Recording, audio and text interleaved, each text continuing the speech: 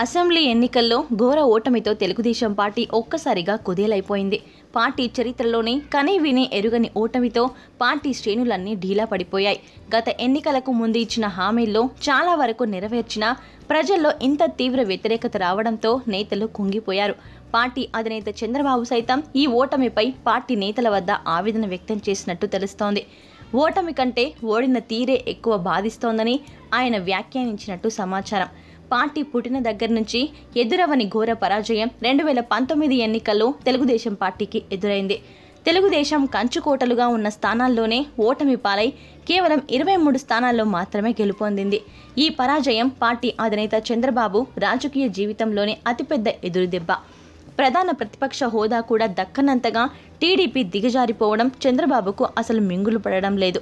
ఇంతటి భారీ ఓటమికి కారణాలను విశ్లేషించుకుంటున్న చంద్రబాబుకు ఇప్పుడు మరో కొత్త తలనొప్పి మొదలైంది.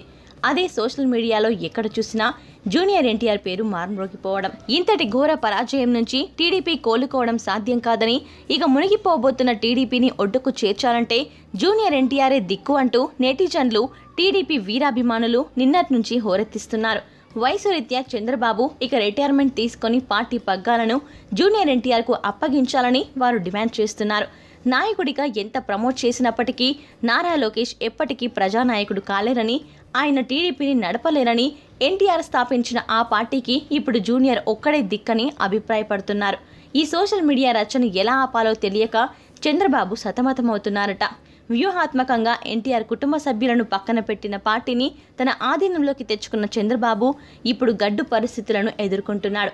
రాజకీయ వ్యూహాలను పన్నడంలో నిష్ఠాతుడిగా పేరున్న చంద్రబాబు ఇప్పుడు పార్టీపై తన పట్టు జారకుండా ఎలా కాపాడుకుంటారన్నది ఆసక్తికరంగా మారింది.